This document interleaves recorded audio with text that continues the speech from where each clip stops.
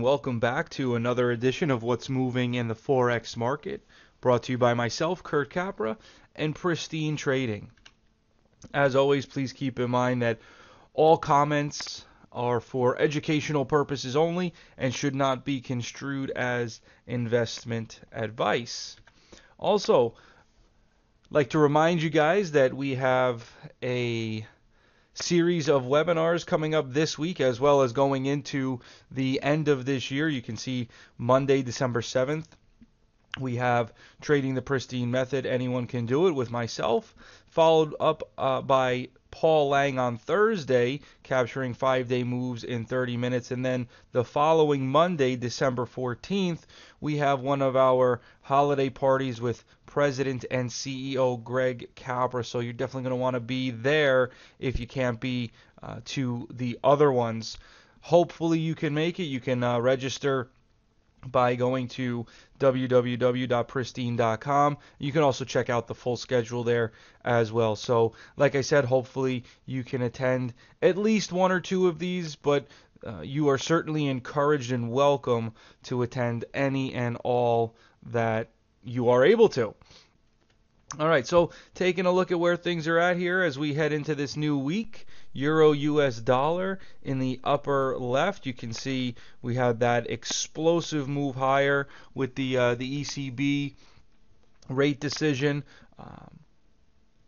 So very wide range bar, very powerful move up. But we'll see if this really lasts. We'll see if this really is a knee-jerk reaction, or if this is truly new professional type money coming in to try and drive price higher. Everything that's out there suggests Euro US dollars coming down to parity, and we'll see. The trend certainly supports that overall, but this is going to probably be a significant area that will have to be overcome in some time. So right now we do have to respect this candle. As we pull back, we'll be pulling back on support. So we may see things bouncing around here for the next little while here regarding Euro US dollar.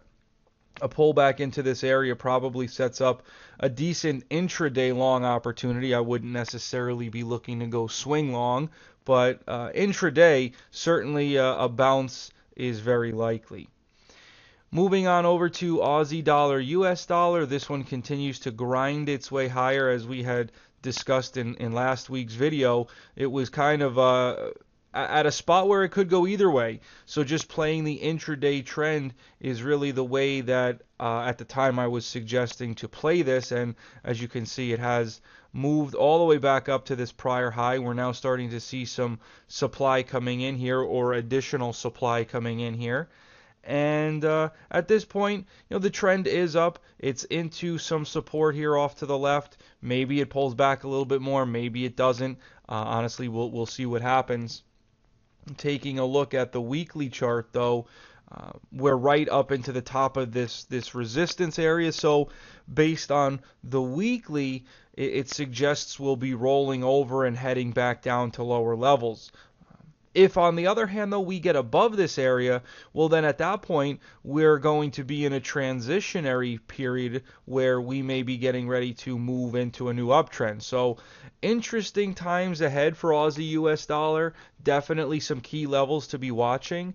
But at this point, again, really just going with the intraday strength or weakness, as that will be where the opportunity is. Moving on over to the right, New Zealand dollar, US dollar. This one had been rallying to the upside, but now finds itself into resistance, rolling over here a bit. Little shelf of support here, so we'll have to see how it handles it. But this could easily be a point where it rolls over from. If we